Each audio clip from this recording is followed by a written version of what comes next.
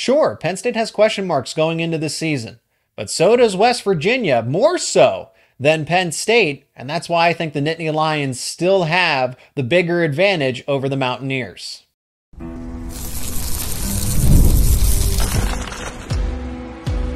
You are Locked On Nittany Lions, your daily podcast on the Penn State Nittany Lions. Part of the Locked On Podcast Network, your team every day. 2 days away, just 2 days away from Penn State versus West Virginia, and that's why we are having a Locked On crossover episode. I'm Zach Seyko of Locked On Nittany Lions, and he's Mountaineer Paul, but now Mountaineer Paul of Locked On West Virginia. So this is the first formal introduction of Mountaineer Paul, part of the Locked On Podcast Network. Today's episode is brought to you by 5 Hour Energy.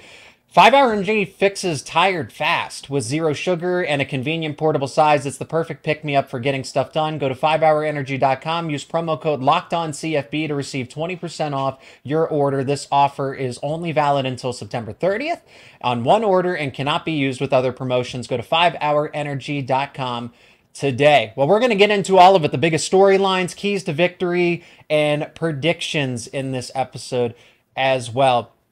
Paul, I'll start it off with this. Just kind of one of the things that's been going back and forth between not only West Virginia and Penn State, but just college football analysts in general, is that 53% completion percentage from your starting quarterback. West Virginia's starting quarterback, Garrett Greene, completes 53% of his passes. That's not exactly ideal, but what's your take on it? Well, it's not too far a cry from the 59% that Drew Allar completed as well. But I'll say that, Garrett Greene led the country in average yards per attempt at over 15. Part of the offense was to chuck it deep. It was run the ball, chuck it deep. That'd be nice for Penn State to do. Right. Just by volume of measure, you're going to complete a little bit less. That's not to say he didn't have things he needed to clean up. He's a baseball kid. Man, he's a grown man, but a lot of that footwork needed to be really, really worked and honed on over an off season. And this was really his first full go at that.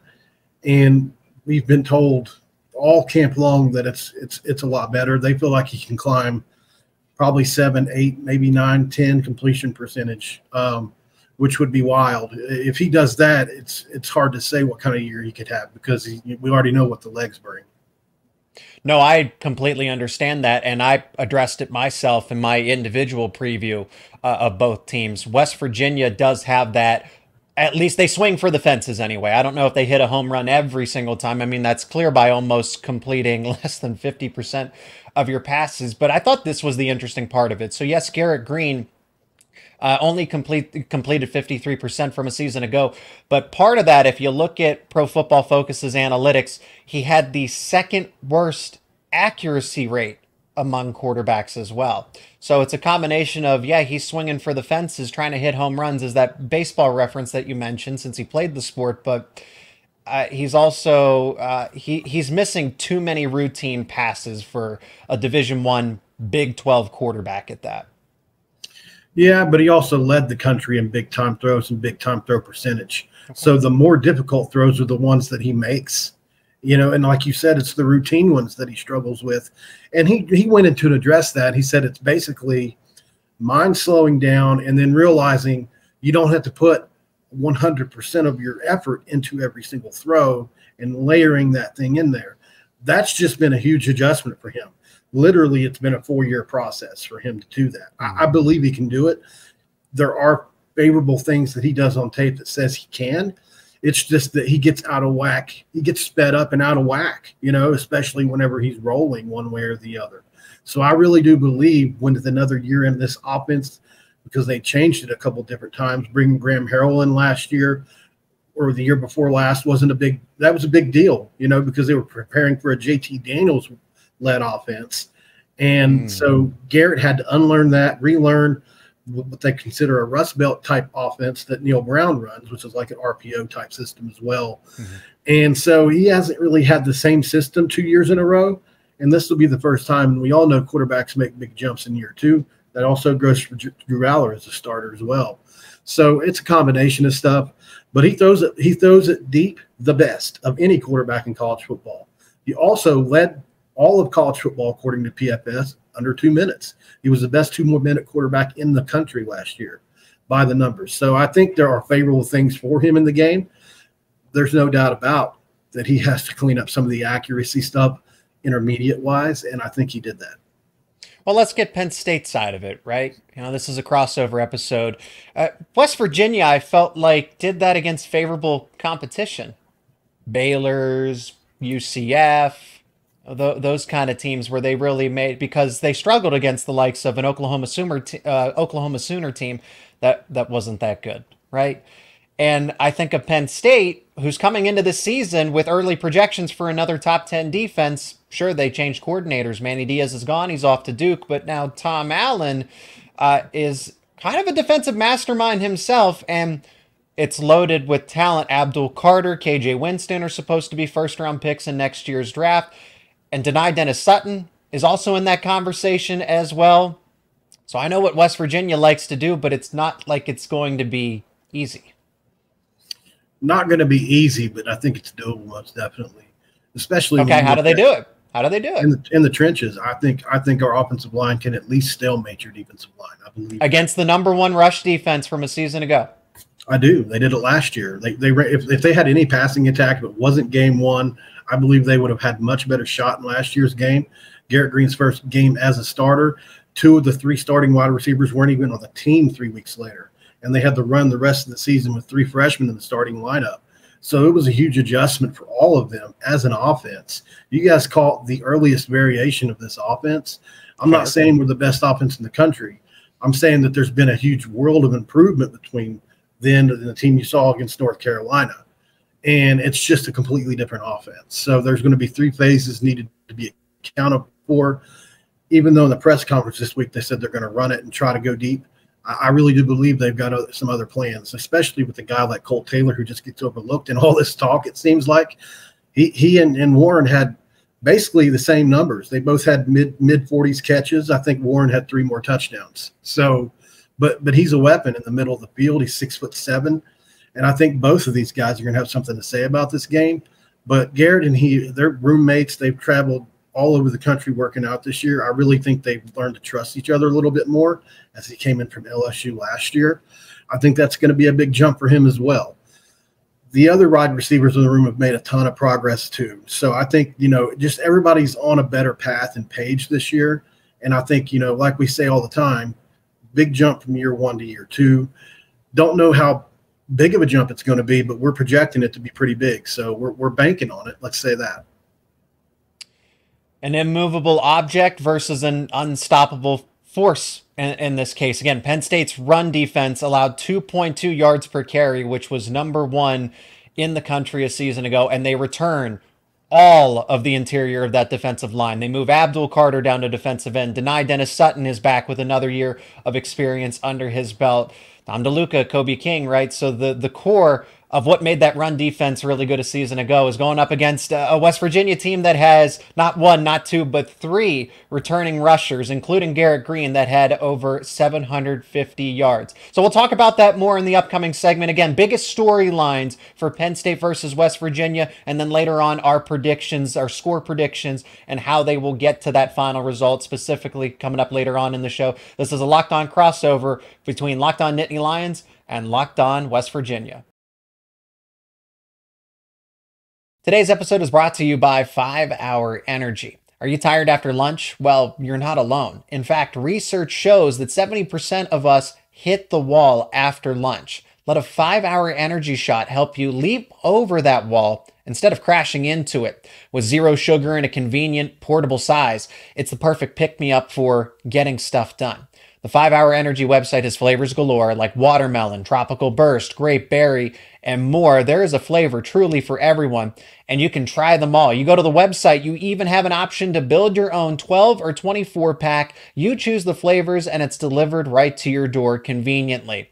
If you go to 5hourenergy.com, that is the number 5hourenergy.com, and get a 5 Hour Energy product today, you can use my promo code LOCKEDONCFB to receive 20% off your order. This offer is only valid until September 30th on one order and cannot be used with other promotions. promotions, and the code is not good on subscription orders either. Again, that is code LOCKEDONCFB for 20% off your order. Go to 5hourenergy.com today. So, Paul, I'll throw it over to you to start for the second segment. What do you got for me? What does West Virginia see as the weaknesses of Penn State where they can actually pull off the upset, where they feel really good about its matchup against the Nittany Lions? Well, for me, what I've dug into is a couple different key areas I think Penn State has questions in. Obviously, the right tackle battle still rages on unless they've named something in the last 24 to 48 hours. They'll co-start. And so that's not exactly something you're going to be 100% confident in coming into a brand new season, brand new game with a brand new offensive coordinator. You lose 3 offensive linemen to the NFL, which is kudos to Penn State. You had 3 guys go to the league. Wormley returns at center.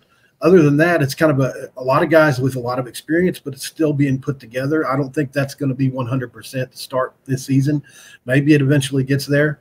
Obviously everybody knows about the backfield of Allen and Singleton. Curious how that's going to look. I think if West Virginia can hold them to under 150 yards rushing like they did last year, and I really feel like that's pretty good. Drew Allar carried the team last year. West Virginia played decently as a run defense against you all last year. I was really happy about that. So wide receivers, where's the skill talent? I said that in my game the other day. Trey Wallace has been oft injured. Julian Fleming was supposed to be the savior, even though he's only got, 70, 80 catches over a 4-year career. That was supposed to be the number 2 guy for you guys. A kid that's basically a freshman, right? Amari Evans pushed him all camp long for one of those 2 or second or third spots. I think that's your biggest area of question. Most Penn State fans have also agreed with that. So if West Virginia is going to pull it off, it's going to be the experienced corners of West Virginia, although new to West Virginia. Very good singularly where they were at before, combined with a very experienced back end with Aubrey Burks, who's somebody that most consider a top 2 or 3 safety in the Big 12, along with Anthony Wilson, who had almost 100 tackles last year. I think that combination back there is going to stabilize the back end of the defense. And if those corners can really do what they did at their previous spots, and Hollis and him running his mouth, we didn't like it, but he did. He's projected as a mid-round draft pick. So if he can live up to that, I think we've got a chance on the back end. And if the front end of that defense can do what they did last year, like I said, what most consider to be a lesser offensive line for Penn State this year, at least I think so. I agree on Penn State's offensive line is unproven. The wide receivers, I don't think they need to be this elite group of talent for Penn State's offense to move up and down the field, because you have Drew Allar as a 5-star quarterback, a former 5-star. You have Nicholas Singleton, who was a former 5-star. Katron Allen, who was a high-end 4-star. So you have other ways to move the football. Tyler Warren, as you mentioned earlier in our show. So I see where West Virginia's like, hey, this is how we can attack Penn State, or this is how we can, create mismatches, if you will. But it's not like West Virginia's defense is elite or all world class in its own right. I get it. They got some reinforcements in the secondary because West Virginia had a lot of gaps in that defense that were easily exploited. And those players, Hollis, and another teammate came over from Northwestern. Penn State put up 40-plus points against Northwestern a season ago. So it's not like they came from a team that gave Penn State a little bit of competition. But when I look at this front seven, okay, offensive line's an issue for Penn State. Wide receivers, we held Singleton and Allen. West Virginia held Singleton and Allen a year ago in check. Okay, so West Virginia sold out for the run, right? Well, then that allowed Drew Allar to throw for 325 yards, 8 incompletions on 29 attempts, 3 touchdowns, no interceptions, and they got 1 sack against him. West Virginia's front seven is not good. The defensive line was one of the worst in terms of pass rush. They were bottom 20 a season ago per Pro Football Focus, per PFF. And then when I look at guys like Lee Koba, who were absolutely phenomenal for that West Virginia defense a season ago, I think Koba's extremely underrated. I hope he makes it in the NFL. I thought he was really good and had the best individual performance from West Virginia last season. He is not back. Beanie Bishop, same conversation. The 2 most elite defenders that carried West Virginia's defense and at least gave it a semblance of a defense a season ago are not back. You don't just casually replace that in week 1. So, yes, Singleton and Allen were held in check a season ago, but now you don't have the guy that had the best performance to stop that ground game. And it's you real and again, Singleton and Allen are better. They're back with more experience against a front seven that I'm just not convinced has it all together for West Virginia. And again, you lose your two-star players that carried the defense a year ago. Yeah, I think that's a bit overblown. The front seven for West Virginia led to 12 in sacks for Beanie Bishop, who had 4 interceptions and 20 pass deflections. That's what he led the nation. Like that's overblown. You were talking front seven. I was just addressing. Okay, fair. Okay. But you know, they led the Big 12 in sacks last year. I don't know what PFF number exactly you're referencing. I have no doubt in what you researched or anything, but West Virginia led the Big 12 in sacks last year and tackles for loss. That didn't show against Penn State. You're correct. They had to figure a lot of things out going through the season. Tyron Bradley eventually stepped into a role at one of those bandit spots and became a real bright spot. And then we bring, he's back. We're excited about him. Fatuma Mulba is going to be really good in the middle of that defense as a run stopper. We feel former Penn State guy. That's a former Penn State guy. Absolutely. Yeah. And obviously not the style of defensive tackle you guys have had there in the past, but he's more of your physical run stopper type guy. And then, they go 3 deep at every position on the defensive line. So I don't know if they're 4-star and 5-star talents like Penn State has.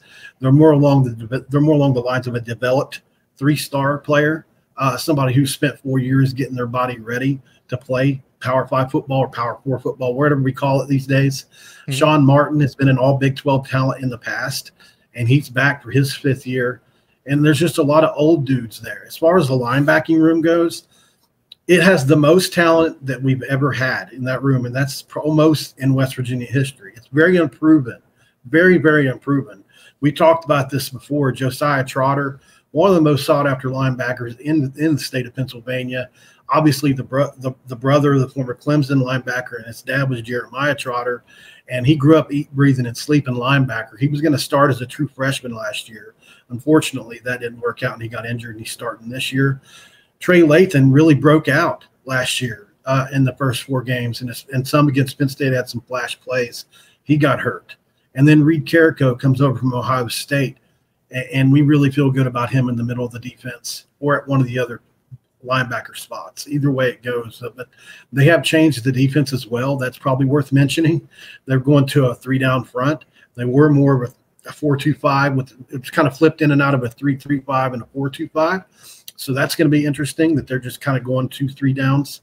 It's going to be fun. I think they're going to play a lot of press man coverage this year as to where they were a zone team last year because that's what Beanie could do well.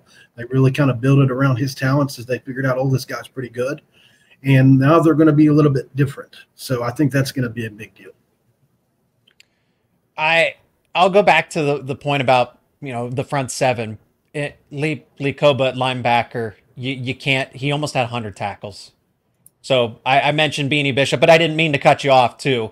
Lee Koba in that same thing. Okay, in that front seven, he led the team in tackles by a mile at 97. That's just not easy to replace. And then in that same breath, Beanie Bishop, who was able to at least he did everything for the secondary, everything.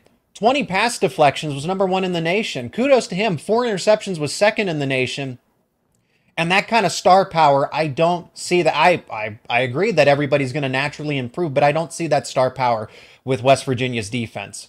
Although I do see star players on Penn State's offense that could, get the upper hand with that. Tyler Warren, Singleton, Allen. Singleton and Allen aren't just going to be, okay, we'll run them straight into the pile. It's a cloud of dust. They might get 4 or 5 yards. That's what West Virginia more or less likes to do with C.J. Donaldson.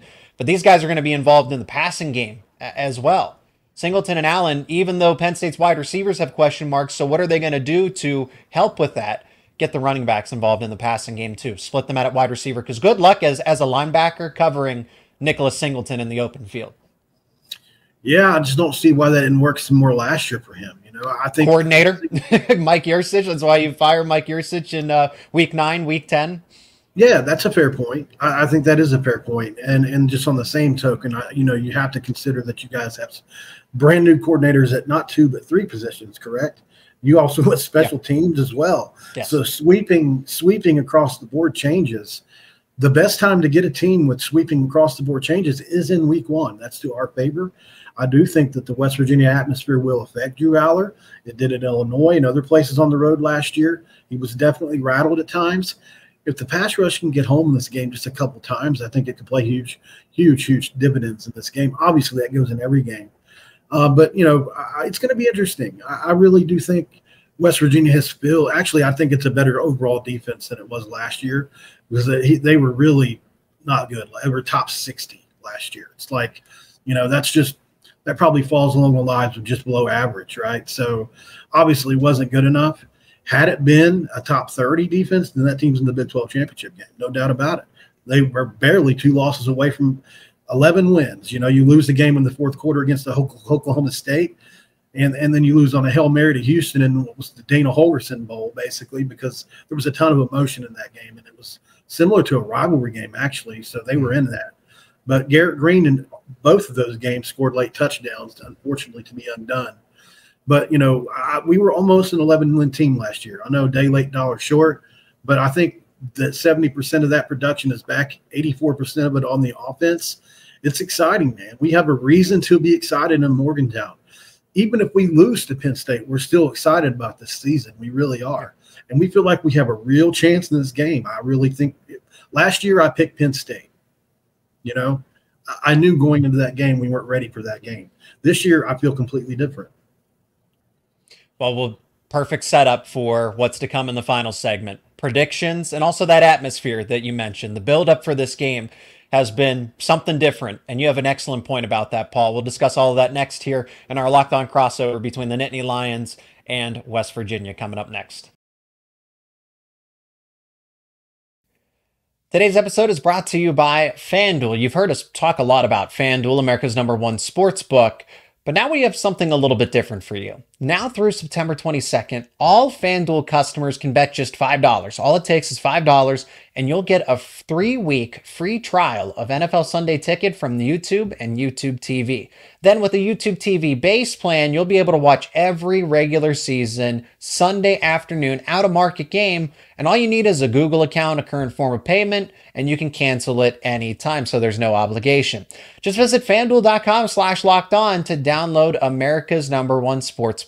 And if you look over at FanDuel right now, you can see the lines for Penn State versus West Virginia. There's been some line movement for the Mountaineers down to an 8.5 spread. Penn State's still the favorite, but it is an 8.5 spread. Penn State is -285 on the money line. West Virginia is +230, and the total is set at 51.5. If you like those lines, you can bet them right now over at FanDuel.com. Again, that's FanDuel, America's #1 sportsbook. And today's episode is also brought to you by Factor Meals. Factor is great because it's no prep, no mess type of meals that allow you to meet your wellness goals thanks to the menu of chef-crafted meals with options like Calorie Smart, Protein Plus, and Keto. You get fresh, never frozen meals that are dietitian approved and ready to eat in just 2 minutes. So no matter how busy you are, you'll always have time to enjoy nutritious, great tasting meals from Factor. And Factor has such a great variety. 35 different meals to choose from, 60 add-ons as well, so you always have new flavors to explore.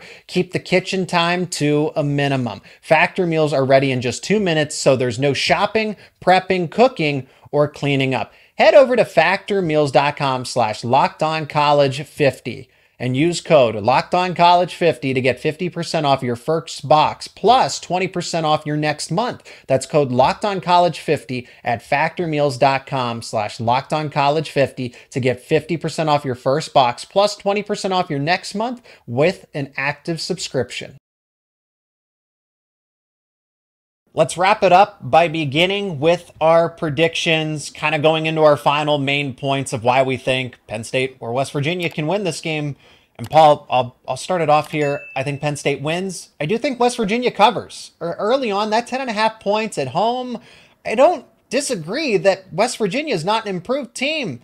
Return the core of the offense, but again, the defense isn't going to be fixed when you have to replace those cornerstones of the defense that, again, was really lackluster, but those two guys carried them forward, and they're not there anymore. Penn State, same thing, work in progress, but I feel like with the talent that you have returning, you can overcome some of that, at least in the beginning.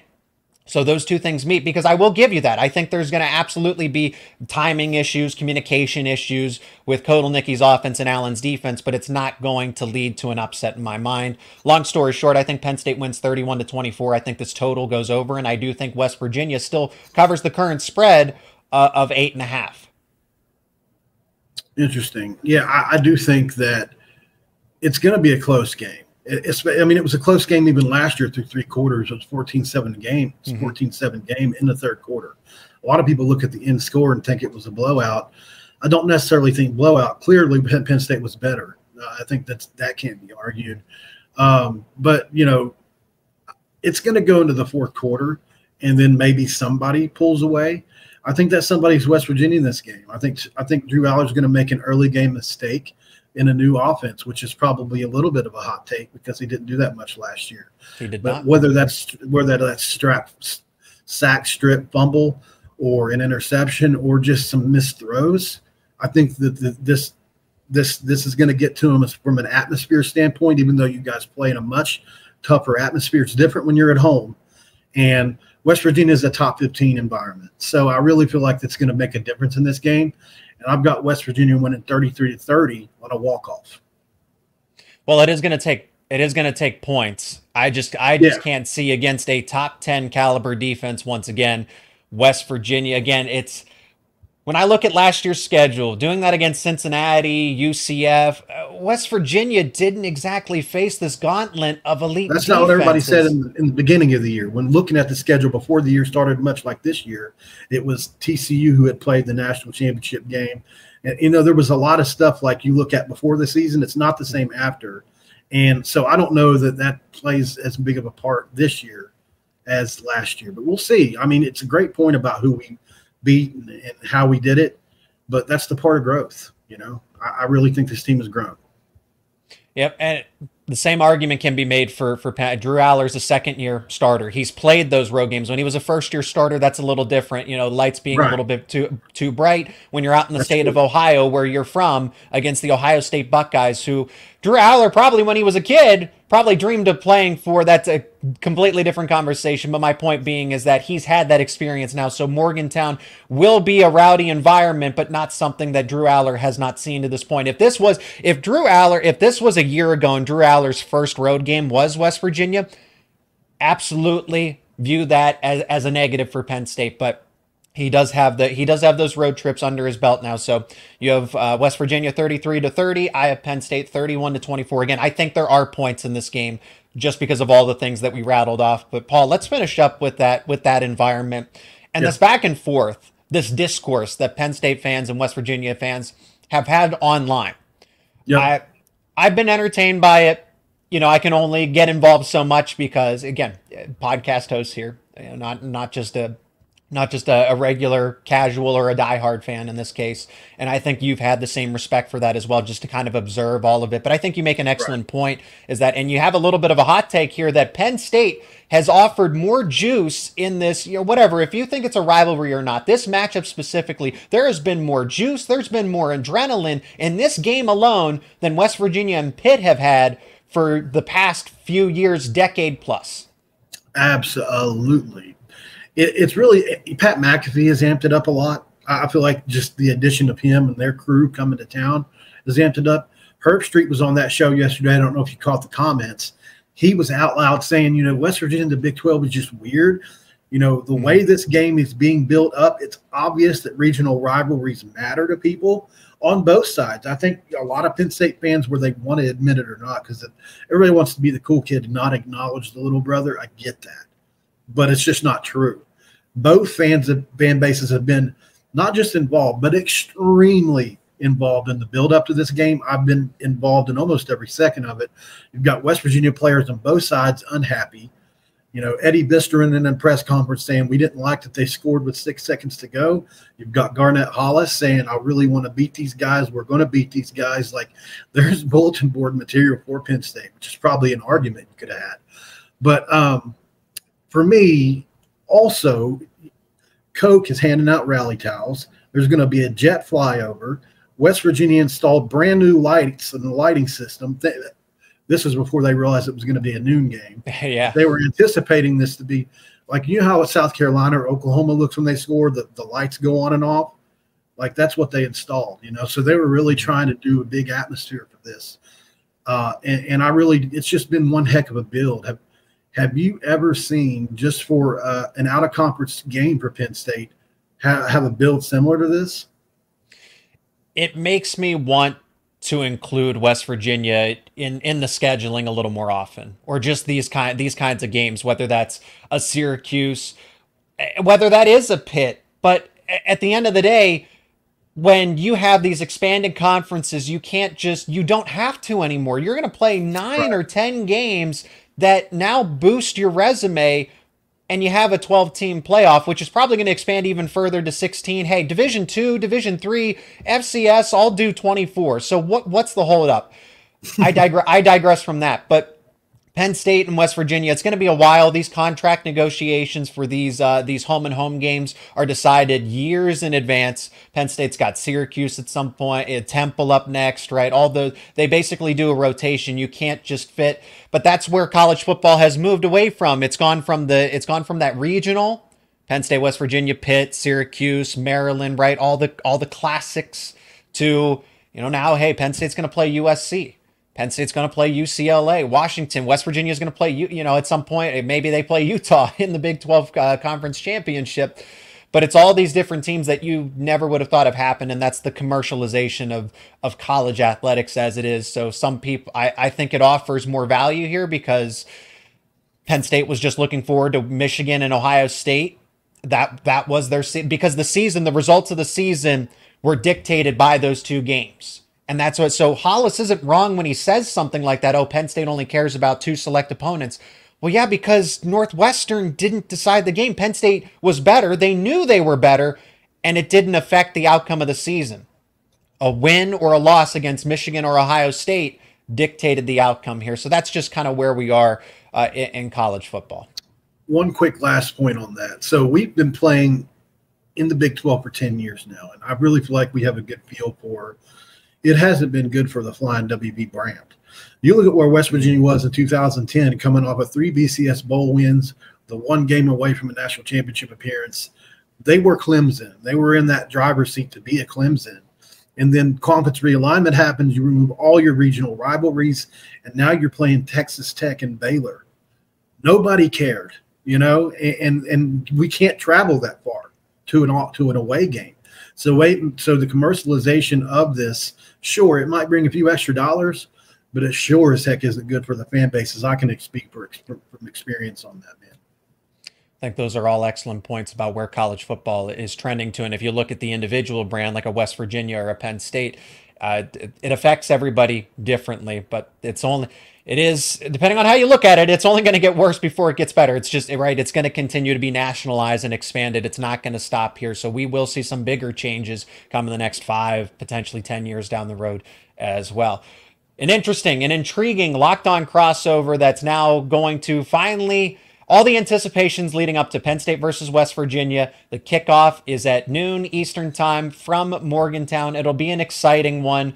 Can West Virginia, get a head start on its season? Can Penn State kind of keep the pace with where they want to go with college football playoff aspirations? We're going to have all the reactions here on our respective channels. Paul, I want to thank you for the time for doing this crossover episode. And again, welcome you to the network. Welcome to the Locked On Podcast Network. It is great to have you as the host of Locked On West Virginia. Thanks, Zach. It's great to be here, man. And thank you for making Locked On Nittany Lions and Locked On West Virginia your first listen and watch every single day. For your second listen, you got to check out Locked On College Football, hosted by Spencer McLaughlin. Spencer talks about everything college football related. Now previewing games, recapping them, analyzing the news. No more off-season talk. College football is back, talking about actual games, and Spencer has it all covered for you over on the Locked On College Football Podcast, available on YouTube and wherever you get your podcasts. Part of the Locked On Podcast Network, your team every day.